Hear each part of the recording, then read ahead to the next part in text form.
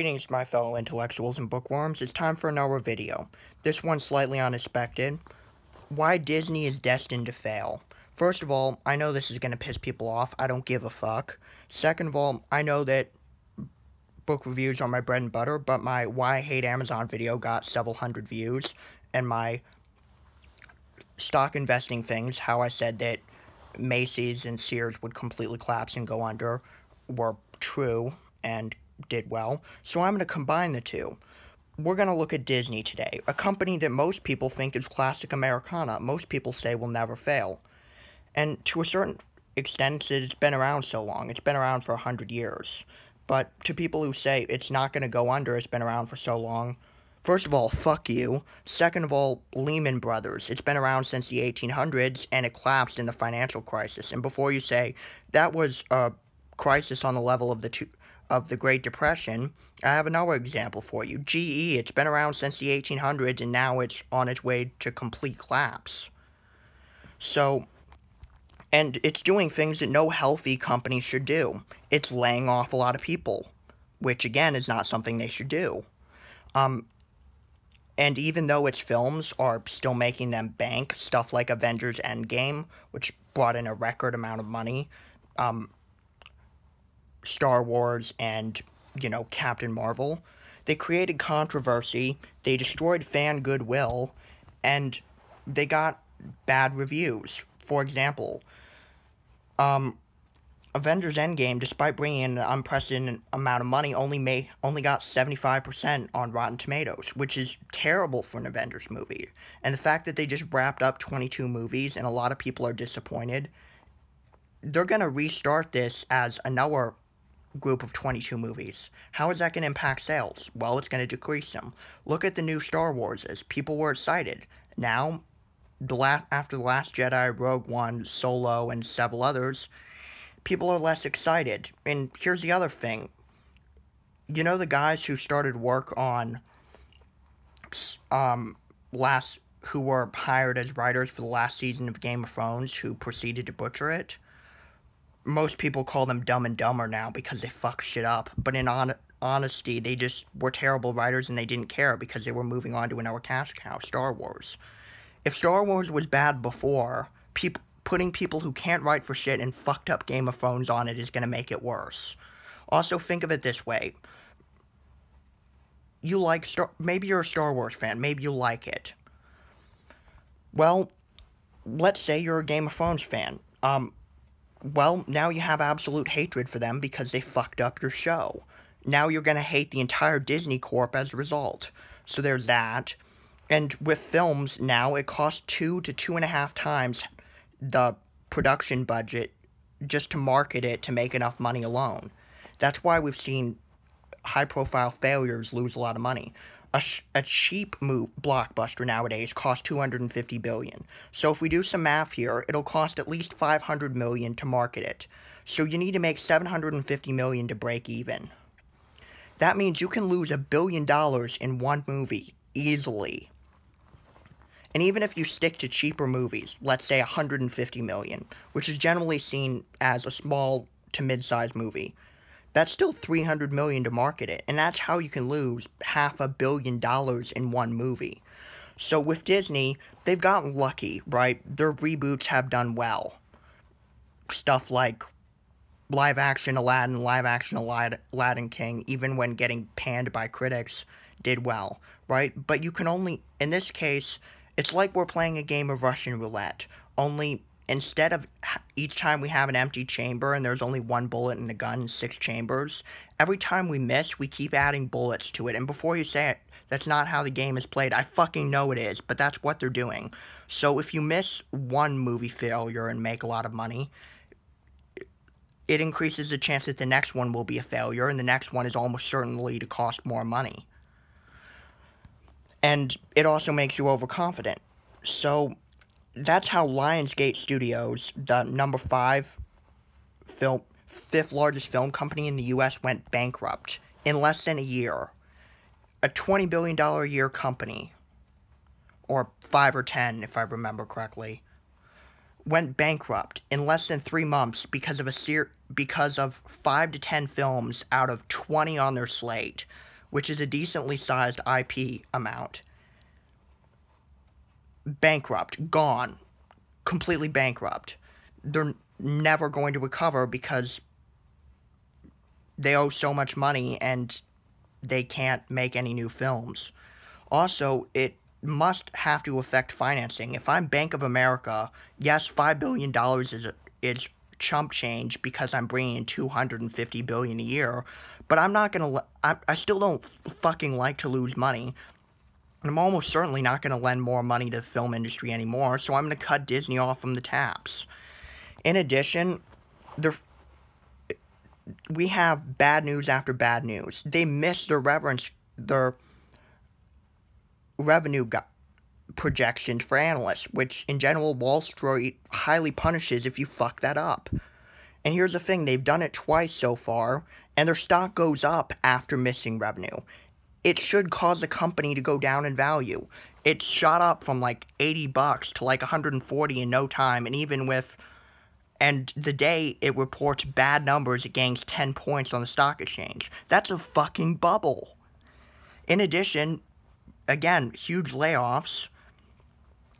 They took on huge debt to acquire Fox, and honestly, they're just shooting themselves in the foot. They're only going to use 5 films from the Fox lineup, apparently a year, and even with firing people for cost reductions, which as we all know, or redundant employee, it's code word for we're trying to save money because we've taken on way too much fucking debt, so we're just gonna fire people to cover up the fact that we screwed shit up.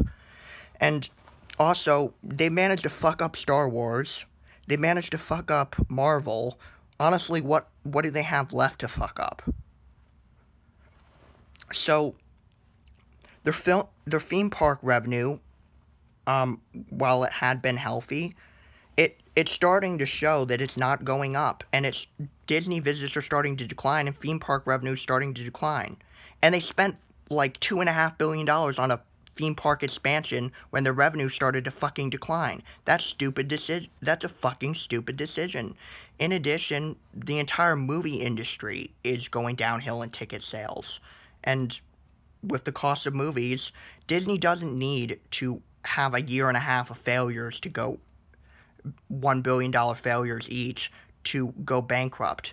They need less than a few months of it to fuck up. People who say, oh, look at their hotels, ESPN, their cruise ships. First of all, Disney cruises, in general, are only taken by people with families, which doesn't seem bad, right? Except if you look in the fucking US, our fertility rate is insanely low, and it will likely keep going down unless steps are taken. What that means is we'll have population decline. There'll be less kids unless we do fucking something about it. The only reason it's still stable is because of immigration. So that will mean that there's less kids for Disney cruises, less families, more people dying childless, alone, or just husband and wife. And that'll affect their bottom line. In addition, more kids are growing up without Disney. I mean, even looking back at my childhood, yes, I was exposed to Disney, The Lion King, Pocahontas, El Dorado, all that shit. Looking back on it, even though I had favorable memories of them, I still thought they fucking sucked. And that was before I turned 13. After 13, only for a year or two, I still watched Disney Channel, and even then it went down the shitter. In addition, people who say ESPN, football viewers are declining noticeably, and it costs $2.5 billion just for the cost of the content for ESPN alone. Even with more ads, they're starting to lose money. So ESPN's going downhill. Cable subscribers at all are going downhill. And Disney Plus, that's honestly Disney streaming. Honestly, the fact that Apple TV and Apple has the same movies likely without the subscription, without the commitment, and almost certainly cheaper, does not help matters. In addition, the fact that there's 20 different streaming companies already, the main ones are Roku, Apple TV, fucking Google TV, fucking Amazon Fire Video, and a few others. and a whole bunch of minor ones, and plus Netflix, Hulu, and 15 others, that there's 20 already, means that they're competing for market share in an already overcrowded market. So they're on track to lose money. That's why they're making it $19 a month or less. And even then, it's honestly not going to fix their problem. So they've made a bad commitment there. In addition, people who say they can just sell their IP. Well, that's, first of all, a fucking short-term solution. Second of all, it destroys your ability to make money in the future, so that's a terrible idea. It's like saying, well, this factory is doing bad financially, let's sell the fucking factory. Yes, you did put a short-term profit, but you can't make any more of the goods that are making you fucking money, so you've just shot yourself in the fucking foot. In addition, they don't really have much to cut. They're stuck in a bind. They're already paying theme park employees not enough to get by, in some instances, or even paying them illegally low. You can't cut there. You can't cut fucking concessions costs. You can't cut the plant infrastructure, stuff like Disneyland and shit like that. So you can't cut that. What is there to cut? Basically nothing. You could cut the fucking CGI, but even with CGI looking shitty and people complaining about it, without CGI, a lot of these films would be even shittier. For example, imagine Avengers Endgame without CGI and with actors doing and with fucking tiny white wires that you can see in the frame flying through the air. Imagine how fucking shitty that would be. So if you cut CGI, which is the only thing to cut, you make the movie shittier, which will cost you more money, which will cost you more ticket sales, which will cost you more money, which will decline your revenue further, which will put you in a self-spiraling downward spiral, which will just basically a negative feedback loop that will continue forever. So you can't do that, and cutting employee CEO bonuses is generally seen as not doable. So fixed costs are basically uncuttable, and if one segment declines, the others will prop it up, and they did for a bit, but we're seeing a decline in multiple segments. The movie industry is honestly declining, and it's because, and people have never really hit the nail on the head for it, and the actual reason is that theater tickets in my area are $15 an hour. You're not going to get in for under $13, even if you're an active veteran, a fucking student, and a senior, and you go for a fucking afternoon matinee. You're not getting in for $13. So, and now granted, this is in Southern California, but this is not fucking LA. This is in Orange County, a second-rate suburb, which is technically an exurb 50 miles away. So, and even when theater tickets in other areas, for example, Indiana, rural Indiana, where my grandparents live, even there, apparently at the local theater, which is 20 miles away or something, it's $7.50 a ticket, which is not cheap. And at my other grandparents in Florida, they have a movie theater that only shows films that have been out for like 2 months, and that they have to pay almost nothing to the film distributor to use, and even there it's $5 if you're lucky. And it's only in business because of all the fucking retirees there who have nothing else to do. So film tickets are too high, and almost everything's cheaper. You know that? You can buy a fucking used book off Amazon for $4, and you'll probably get, if it's a thick book, and you can get it for $4, which is $3.99 shipping plus a penny, it's doable. You can get 10 hours of entertainment for $4. Your phone is basically free because, you know, it's almost impossible to calculate out how much it costs. Sure, your telephone bill may be $200 a month or something, but when you actually comes down to it, an hour of it's probably a penny. So you got that. You got games on your iPad. You got your fucking TV. You got your cable subscription, which, even though it's overpriced, is still cheap as fuck. Like, maybe $1 a day or less. There's no reason why anyone would go to a movie unless it's particularly good. The only movie I plan on seeing this year after a series of disappointments is Zombieland 2, because I've been waiting for fucking ever for that, because the first one was so good, and it was in development hell. 28 months later, the long-awaited sequel to 28 Days and Weeks Later, which I've been wanting to see for a while. And even then, I'm concerned that my favorite studios will fuck that shit up. Anywho, so their film, in conclusion, their film divisions on the decline.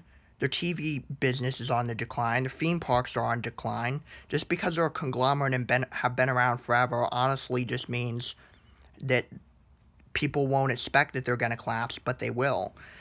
And nothing lives forever, but even things that do well, in this case, it's that they become too used to their existing model, and that's not working anymore. And like any society in flux, if you've ever read the book Collapse, they doubled down on their existing model. And it's been working for about a year and a half, but it's starting to show signs of cracking, and rather than adapting, they've continued to double down. So, honestly, I see a silver lining to this. You and I both can make a fortune off of shorting the stock, betting on it to decline. Technically, it increases your risk of it. Theoretically, your losses are infinite because whenever the stock goes up, you lose money. But in all honesty, if you've ever watched the movie The Big Short or read that book, I love the movie. You would know that it's very easy to make a fortune off of a few small bets. And with this, almost no one's shorting it.